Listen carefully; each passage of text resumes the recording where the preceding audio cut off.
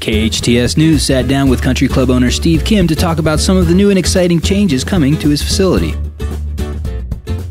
When we bought this as a partial owner over 10 years ago, I came out and it's 360-degree views, surrounded by the beautiful desert mountains. And it's just gorgeous. There's so many oak trees around. My goal is, vision is to make this is one of the most pretty golf courses around.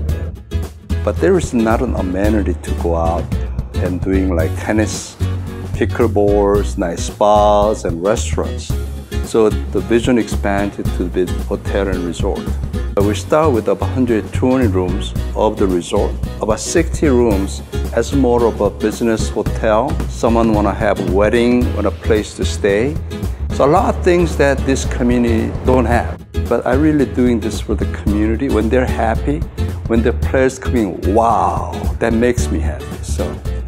For more information about the changes, check out hometownstation.com. This is Perry Smith with KHTS News.